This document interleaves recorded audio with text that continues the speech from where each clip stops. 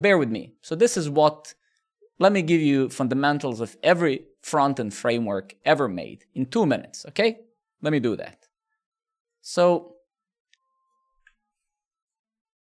this is how it works, right? And this is literally enough to understand the whole front end, right? So you have the hard DOM, you have DOM, right? So you have document object model. This is like hard HTML. Let's call it hard HTML, right? So, and then we have JavaScript, right? And then before we had all of these fancy frameworks, right, we would manipulate this DOM with JavaScript, right? We would get some element. We would be document.getElement by ID, right? And then we would do something to that element. We would either add an event listener to it, we would either change it directly, we would insert some text in it, etc., right?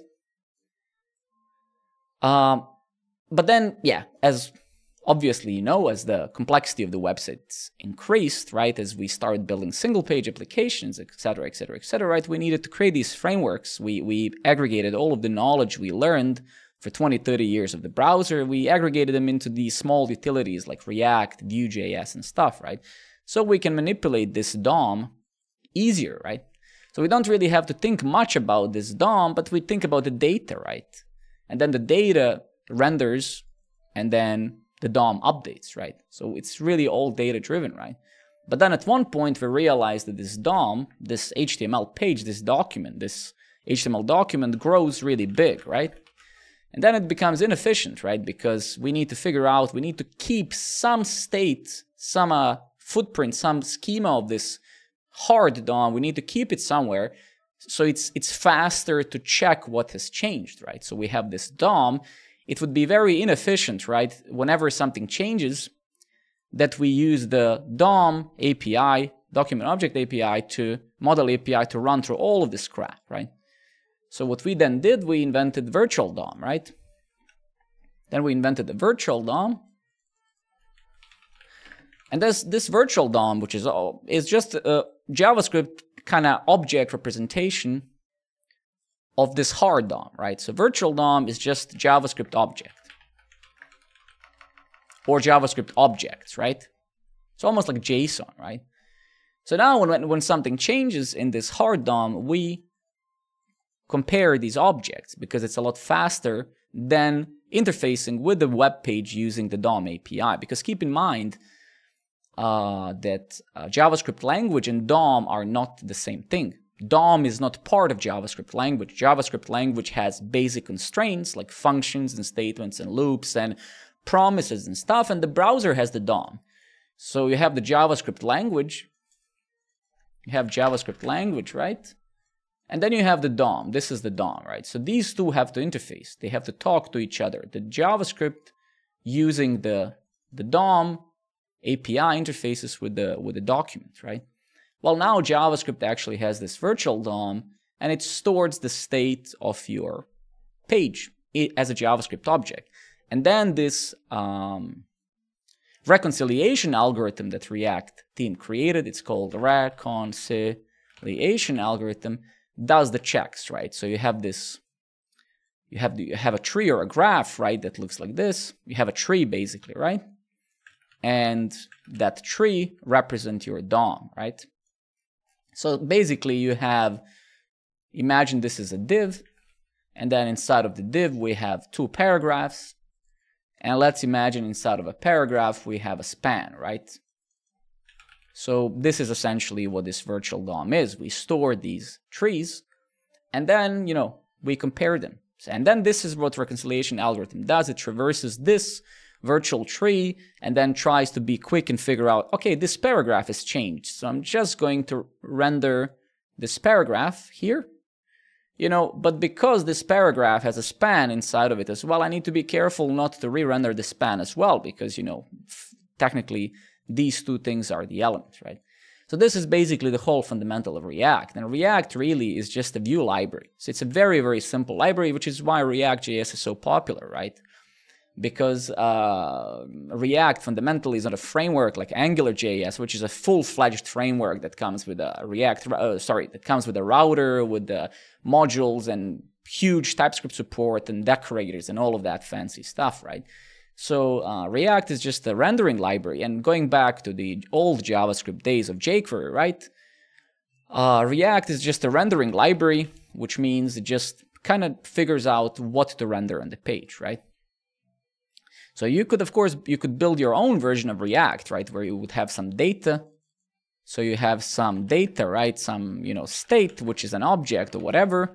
And then using the DOM API, you figure out when to re-render the page. So this could be an interesting project, right? If you're saying, hey, I would like to understand frontend, let's not say React, let's say frontend. What you could do is you could say, okay, let's imagine that I have my own div in here that has an ID of app, right? And how can I now build my own little React.js, right? Or call it Fiact.js, right? And then this is where you could start, right? So you could say, okay, I'm gonna,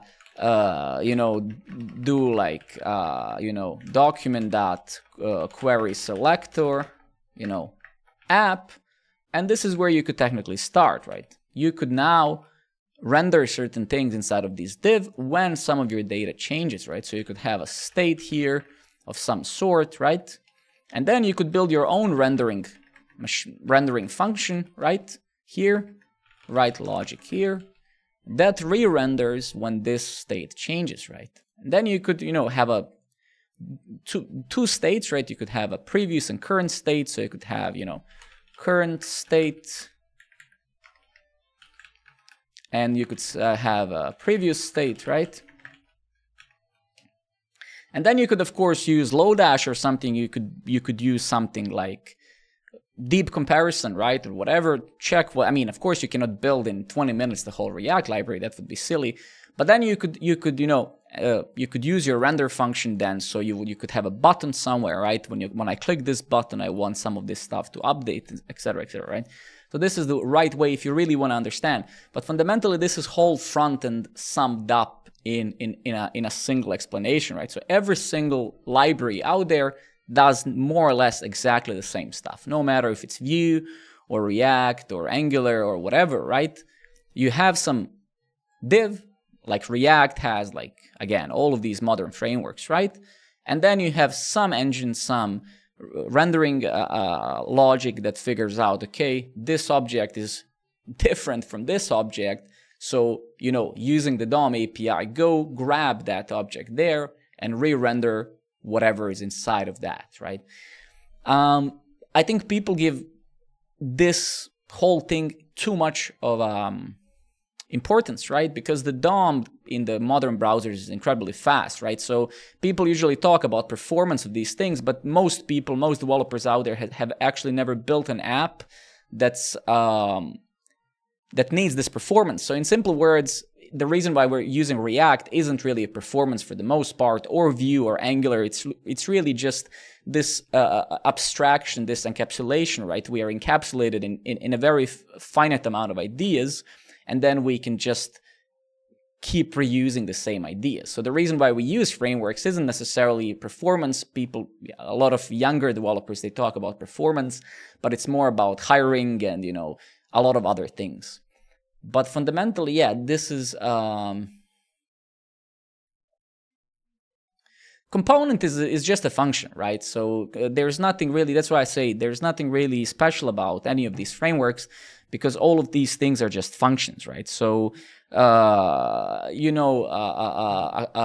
if you have a component called button, right? If you have a component called button, right? Heck, even this button, native button in HTML, right, is just a function, right? So that's why same in React, right? Or any of these frameworks, right? A component is really just a function that returns some object that translates into HTML. And you could even build this for yourself as an example, right? It's not rocket science. You could represent, so you have to ask a fundamental question. How would I represent HTML through JSON, right? So say that you wanted to have an object called button, right? Well, what would you have? You would have something like this, right? or let's call it an element. This is what the React and all of these frameworks do. You have some concept of an element or a node. I think in React, it's called React node. Then there's a concept called element, which is more generic, more general, right? So fundamentally, right, you would have some function that generates the JSON that can be easily translated into HTML. And I'm using very simple words. I don't want to use fancy words just because it is a very simple concept. It's like I have some data, some HTML represented as JSON. Well, what do? This is your input. What is the output? Well, the output is taking that JSON and turning it into HTML, right? So that is really all that there is. Now, of course, I'm not saying that, of course, a lot of these modern tools, they're very clever. A lot of super intelligent guys and girls have built amazing things to make it very smart and stuff. But so this is really what all of these things are. And I think this is a very important lesson for everybody, because don't overthink these frameworks. Like people talk about Svelte, React, this and that. It doesn't really matter, right? Why doesn't it matter? Well, it doesn't matter because all of them fundamentally have to use the DOM. They have to use DOM API. Why do they have to use it? Because there's no other API still to interface with the document object here, right? Except the DOM, right? So it's not the conscious decision, it's rather a limitation, right? But this is the document, this is the document that describes your HTML page. And you can even see, I mean, for 30 years, this document as well represents the actual XML HTML page, right? So at the end of the day, this has been in the browser since dawn of time, right? So this is really what frontend is fundamentally. So if you want to kind of internalize this more, say, okay, let me build a little library, few functions that I can describe through JSON, and then build few functions that's going to take this JSON input and convert that into HTML payload, and then I'm going to render it. You don't have to worry about performance, right? So don't worry about reconciliation, did I re-render the whole thing or not, right? Because, for example, 15, 20 years ago, I was literally building apps like this. We had a jQuery, so 15 or 20 years ago, you had two choices, right? A lot of people, because we all sucked, right? We directly manipulated the DOM.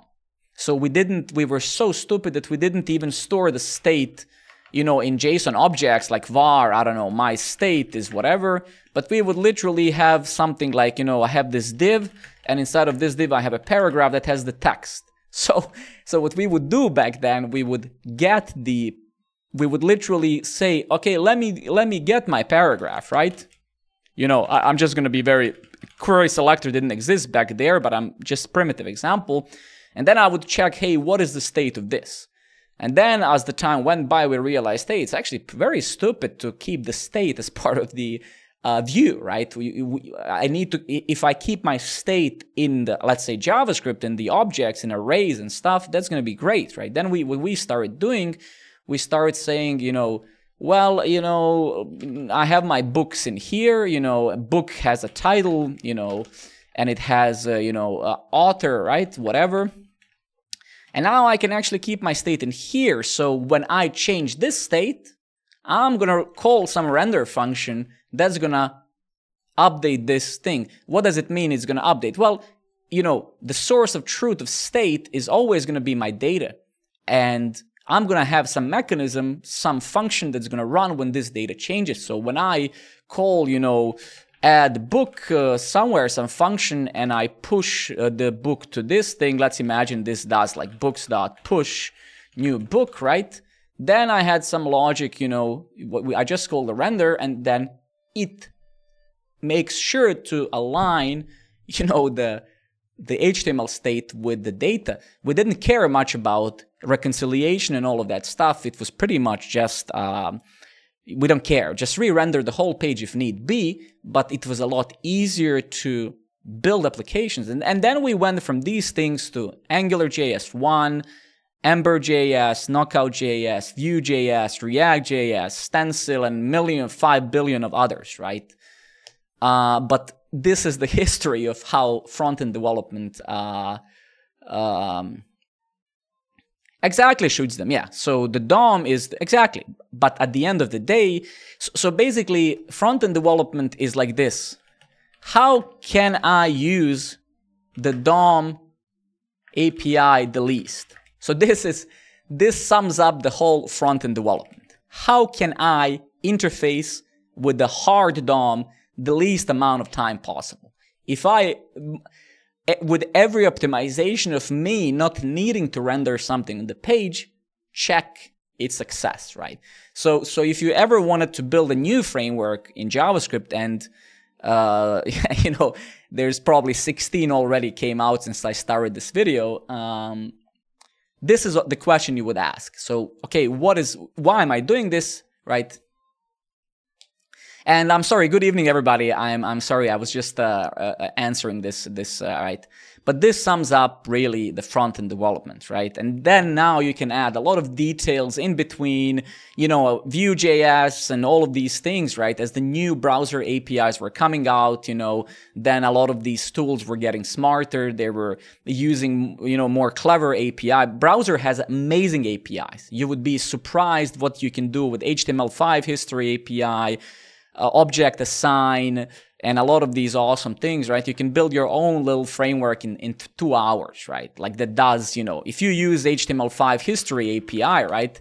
You can build your own router in like 2 hours, right? Because every single router out there, React router, Vue router, they're really underneath using HTML5 history API, right? So again, it's not rocket science. It's not that hard.